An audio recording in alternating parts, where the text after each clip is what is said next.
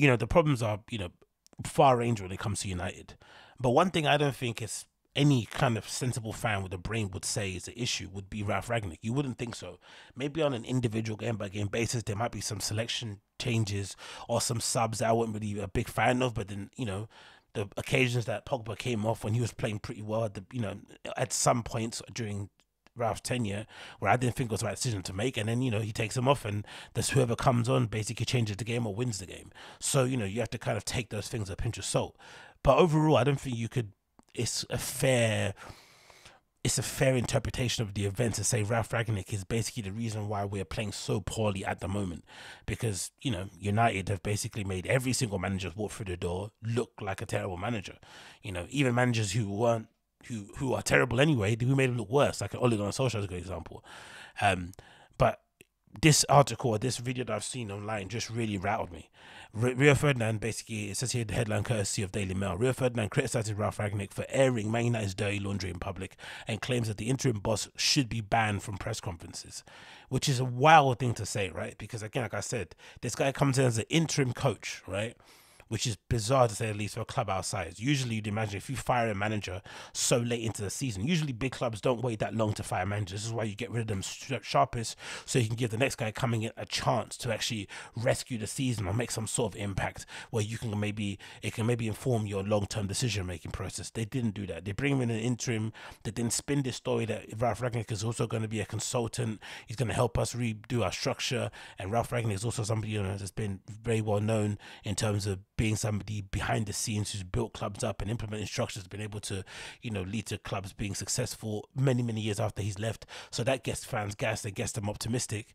But then, of course, the way Ralf likes to play football and the teams that he's coached or the teams that he's helped manage or whatever it may be, consult with, the type of football that they play, that fast attacking, gegenpress, front foot type of football, none of our players can do that. None of them, right? They're all going to be blowing out their asses. So we saw it for 45 minutes against Crystal Palace. And then from what we can interpret on the outside, it looks like the players basically, decided they're not going to do that again. Right, this is not for us. We can't basically get fit enough to do that kind of football between now and the end of the season. There's no point. So the players threw in the towel the moment Ralf Rangnick got the job, because they just couldn't keep up with those pace of that kind of training. But if you go back to it, the reason why Ralf Rangnick was also unsuccessful in the spell or whatever hasn't been as great as a manager, he wasn't able to bring in his own guys. So he doesn't able to bring his own guys. He can't make the changes he needs. He's not able to bring in signings and stuff. And then the only thing that he can do in terms of kind of trying to get us to react to change, because it feels like United don't really listen when it comes to, we don't really react or make big sweeping changes to the club when things are going well. We only do it when things are going bad. We're very reactive in that way, shape or form. So we have to lose many games before we sack a manager like Ole. We can't just decide, hey, you've done a good job after Europa League final. We lost that. You've done a good job getting us there. You're not going to be a manager who's going to be competing with the Tuchel's, Klopps and the Peps. And, you will need more help than any other elite manager would need to kind of get over the line. So why don't we just shake your hand now, let you go, and then get another guy in? We don't. We wait until it gets really dark, until a point in time comes where we basically left with no other option but to pick Ralf Rangnick, and then we start complaining that he's not doing the things that we want to do. Whatever, move on. The thing that's really crazy, like I said, is that I think that we only learn through defeat and through bad things. And Ralf has been going out of his way to say the most, eye-opening things in a press conference that I think many fans, especially the ones who kind of bury their heads in the sands, or the ones who think that one player or one manager or a DM is going to sort us, it's been very refreshing to hear him say no. The reason why we're at where we're at the moment is because of A, B, C, D. And until we get these things in place, we're not going to be successful again. It's been somewhat refreshing to hear and to see, because he's been calling it out, and it feels like he's been calling it out in the hope that he can pressure the club into making the right decision, because we don't learn, when it's going good, we only learn when it's going bad. So for Rio to come out and tell him he shouldn't be talking because he's airing out, made that public dirty laundry in the public, that's what we need. We need our dirty laundry to be aired in the public, because we don't want to make the changes. Players or people that come into United who are kind of pally-pally with the Glazers or whatnot, they most likely sign NDAs or something along those kind of lines, or they get given so many sweet benefits that you don't ever see outside of that circle, that they go out of their way to defend anything that's going on in that regime. But there's no denying, categorically, that the Glazer regime or the Glazer ownership of Man United has been a disastrous failure, a disastrous mismanagement. Some would say maybe the greatest mismanagement of a football club in football history, with the way that they've kind of single-handedly destroyed this club from the outside, from the inside with a death by 1,000 cuts. It's been truly crazy to see the mismanagement over the years, and it's been even more disappointing to see former players, ex-managers, basically remain silent on the whole topic and not want to talk about it, or if they do speak about it, they spin it in a way where they believe honestly, or they try to make you believe that a signing or a manager will somehow change things. Or that Pep, I remember someone saying, if Pep leaves the league, it's different. If Klopp leaves, it's different. It's like, what?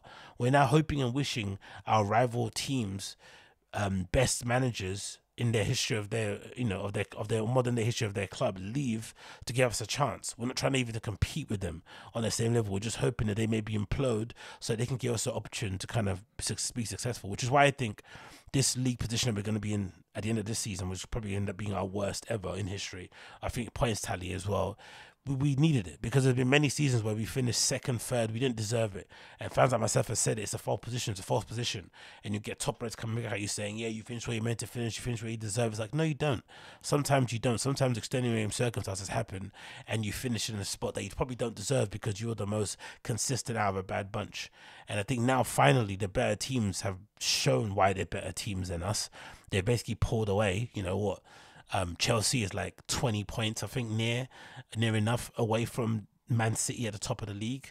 And how much points are we away from flipping Chelsea? Do you know what I mean? If they're 20 points away from them, and that's on the table, they're not that bad, in terms of what you see when they're playing, on the pitch.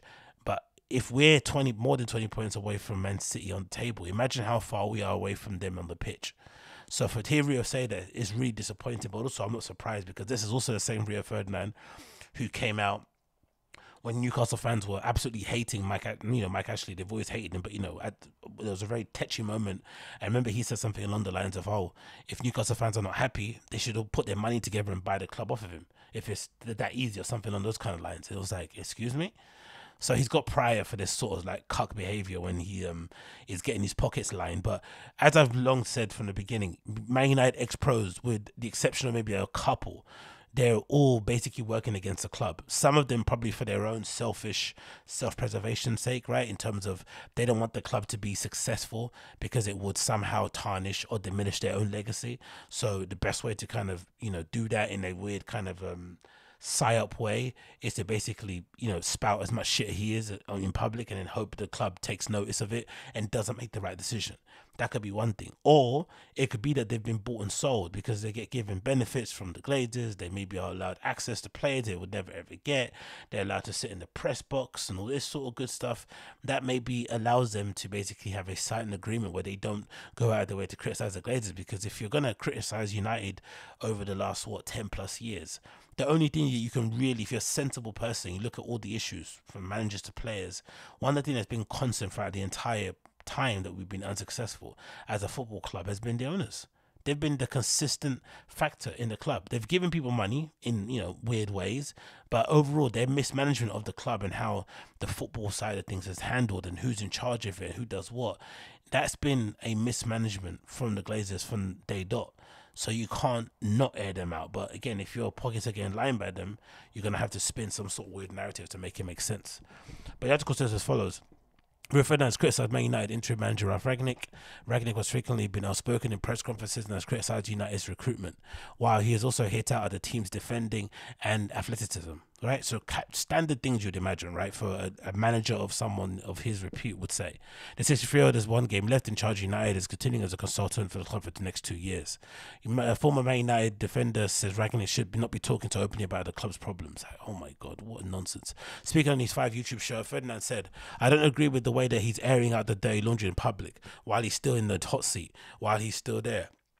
It's nice sometimes for the fans. You get a bit of insight, but there's information that he's letting out that he shouldn't be. You're still on the job, man. Relax. Have some respect for the people around you." What are you talking about? The people around him don't have respect for the club. They've been dragging this club through the mud for the last 10 plus years. That's not respect. Taking dividends out of the club, basically turning us into a cash cow, re-signing players on long contracts or renewing their contracts just because you see them as assets to add money to the overall bottom line of the Man United stocks. Just crazy, crazy stuff. It's nice sometimes for fans to make waves behind the scenes. What? Push and pull just off of positions and outcomes behind the scenes with people. I've said this for a couple of weeks now. He's saying a lot of stuff and also distances himself from responsibility. No, he has not. This is again nonsense from this guy. But he has yet to accept. He has to accept some responsibility that the team has got worse since he's been there. For sure.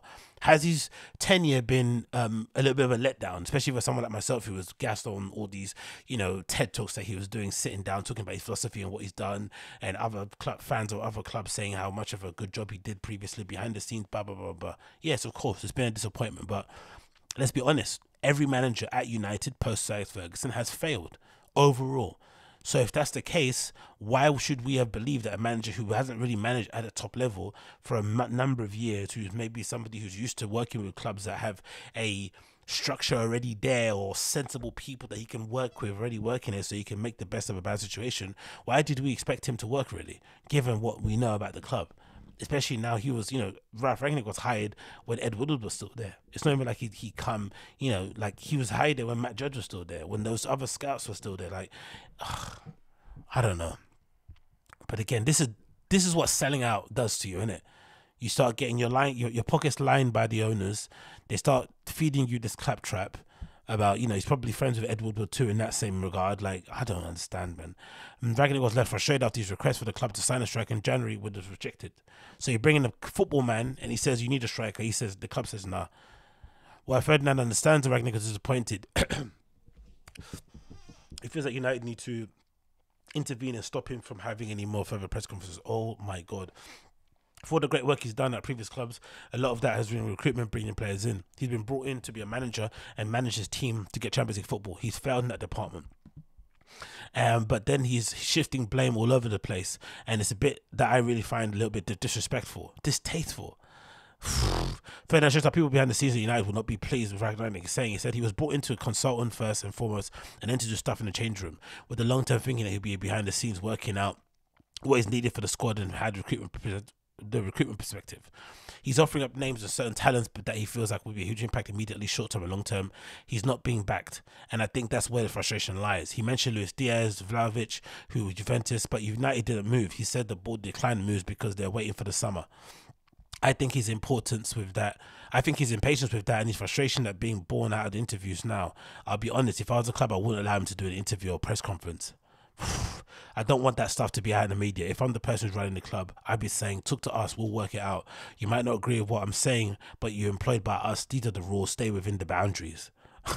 Oh my God.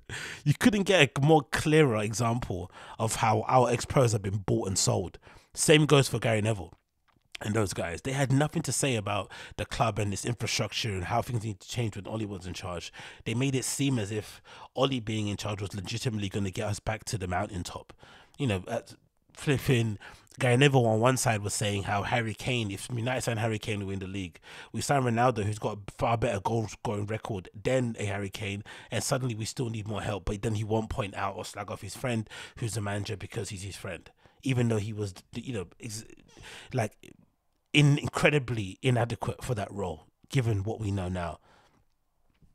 At the moment, stuff he's saying the United Fresh, I don't know. I don't really know what to say, really. He's been bought and sold. It's sad to see as United legend, but again, I think I don't listen to any other ex-pros when it comes to how the team and the club is being put together and what direction we should go in. And I think if any of it, there's an indication where we shouldn't be listening to, and if ever there's a sign we shouldn't be listening to Rio Ferdinand, this should be it.